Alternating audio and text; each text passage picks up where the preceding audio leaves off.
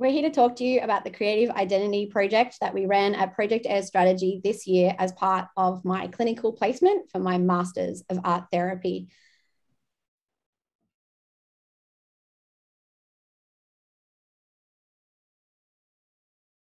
Fortunately, there is effective therapy out there, and that is really helpful in reducing symptoms of borderline personality disorder, helping people to regulate emotions, reduce self-harm and suicidality. However, we also know that the quality of life doesn't always improve after therapy, and people still find challenges with making life meaningful. So we think it's important that this recovery journey also includes finding that direction in life. There is actually no skills-based activity or therapy that addresses identity within the larger framework. So if you think about DBT, there are those 4 domains, and none of those domains are really that targeted around people's identity and sense of self, despite the fact that identity is a fundamental criteria for a BPD diagnosis. So there are lots of arguments from many researchers that say that identity and things like shame, anger, and self-stigma need to be addressed more proactively throughout treatments. And so with this program, we aim to contribute to that. So we hope that by understanding more about ourselves, that can help us to understand what actually works for us and what doesn't. And it can be important when thinking about what a life worth living actually looks like.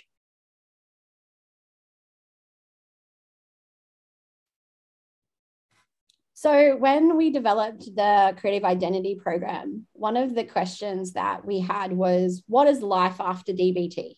So what do things look like when people have gained all those skills and they're, supporting themselves, they're living well, they're addressing these immediate challenges of BPD, like Charlotte's mentioned, emotional regulation and things like that. So what happens after people are ready to take the next step?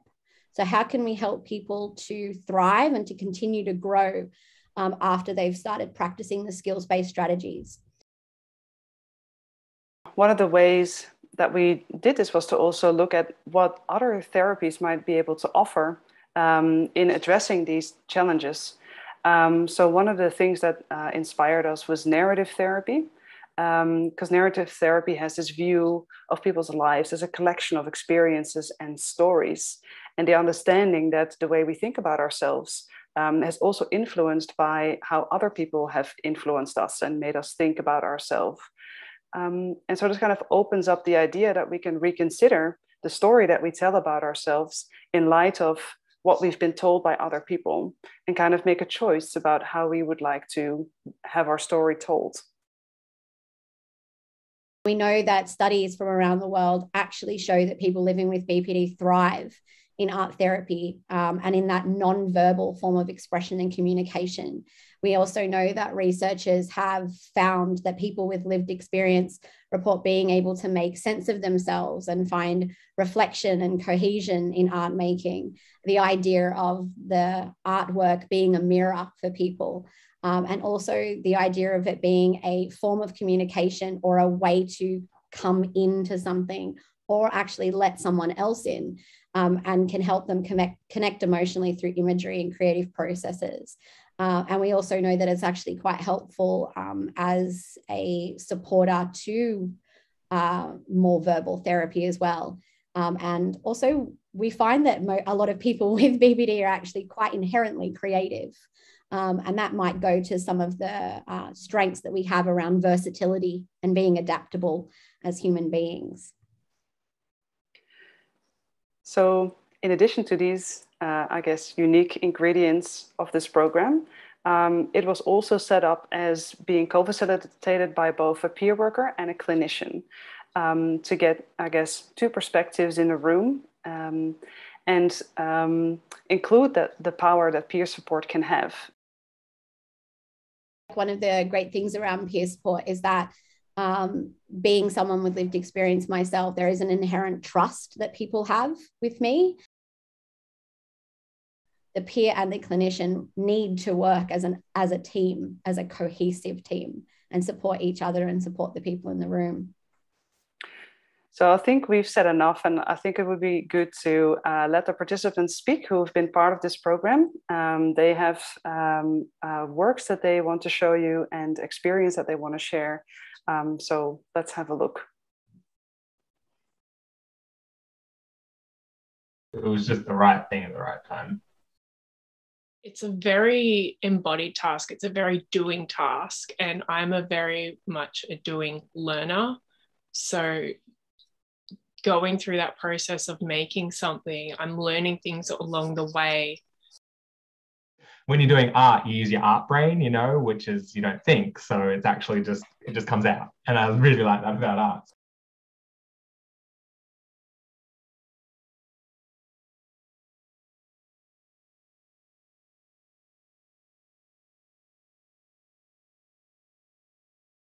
It's reaffirmed the positive work I've been doing to try and shift my identity into a more fulfilled, well-rounded, multifaceted person.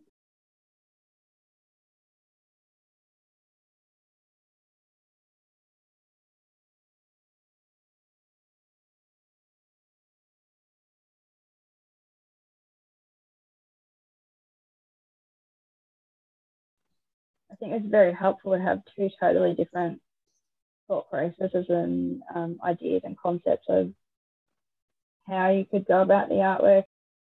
I think going forward in my life, in an idealistic world, that would be the best approach for me and working on my mental health.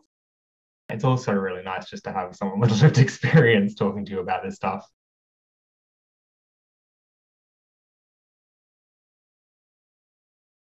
I was almost excited to be able to put down the things that are a part of my identity now and see how that's shifted from where they were. So like I had like the blue section that was all basically just my identity was just I'm a patient. And then being able to connect to, okay, no, my identity has moved beyond that now.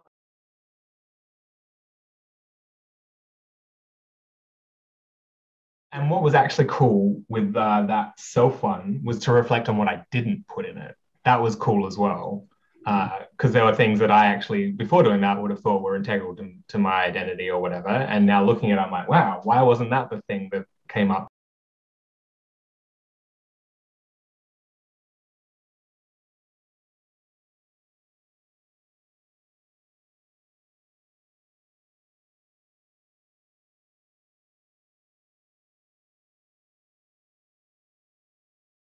The tornado with the faces brought into it represents everything in the best way I can think of, to kind of show that there's a lot of emotion and there's a lot of turmoil and a lot of destruction, but there's also a lot of repairing in the background as well once the tornado's blown itself off and buggered off.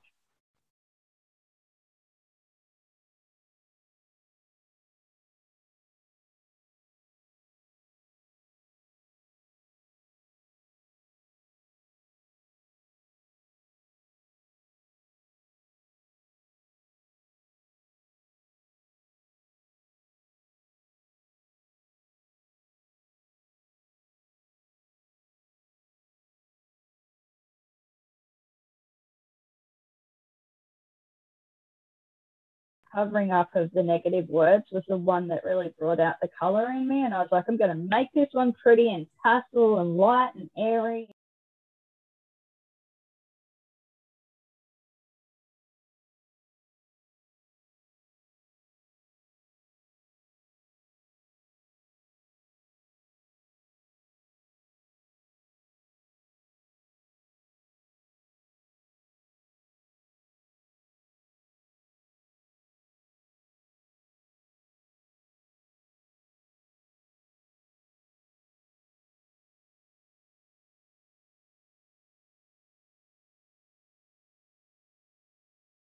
I really like the trunk aspect specifically because that was where I got to put down things that have helped me get to where I am right now. And then I think I really liked about this one when we talked about the fruit, like it's nice thinking that all these elements, so the roots and the trunk and the branches and the leaves, that all ties into what the fruit is that comes out.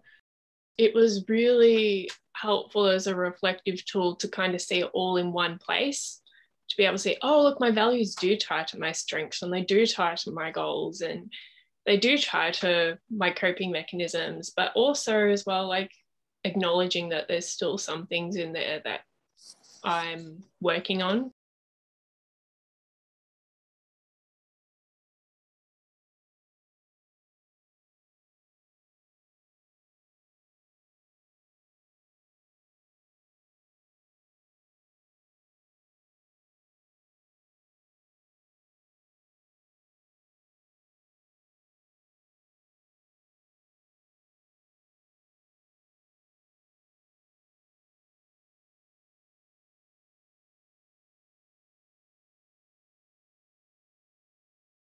There's this idea of a rose, the symbol of love, and just really what has been my path in life, growing out of my ability to use my brain and navigate everything. That was kind of how I saw my story of strength.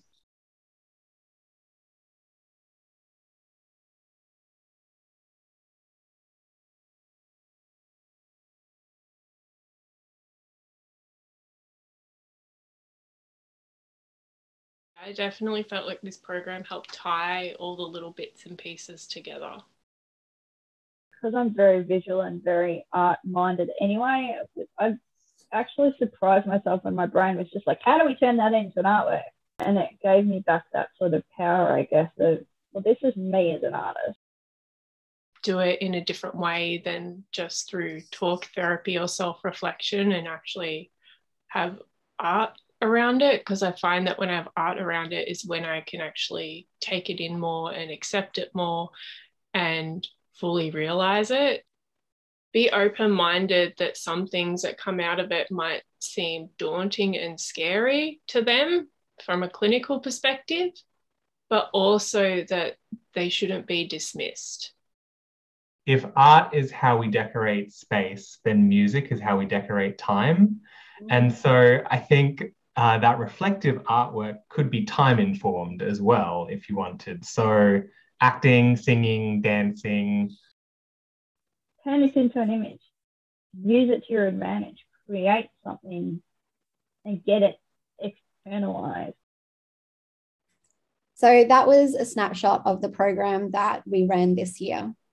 We want to really thank the participants for their time, for their dedication to this, and for everything that they have given to us over this last year, as well as today. We're so honoured to be part of this process with you and to be able to share your work. This is actually the first research trial in Australia that looks at BPD using art therapy mechanisms, and Project Air Strategy has been really progressive in allowing this to happen, and taking me on as a master's student and allowing me to look at this and write this program.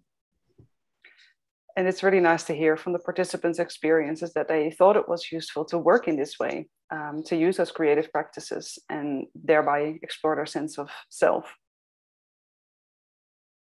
And you heard some of the people that we worked with speak about the peer and clinician co-facilitation benefits. So participants thought that this way of working was really unique and worked well. It's definitely something that I think we need to progress more here in Australia, and that is a great way of working with people with personality disorder. I also thought it was interesting how people thought about identity and what it actually means for them, and that we can maybe have an idea of people maybe lacking an identity, or maybe like putting an emphasis on that incoherence. But when we hear people speak, they are saying that they have these parts of themselves that are there, but that have not been able to come out so much, and that through this program they could maybe feel closer to who they really are and who they want to be. So they could kind of like consolidate this sense of self that is there and move away from those negative perspectives of themselves, to a point where maybe more neutral or more grays are allowed.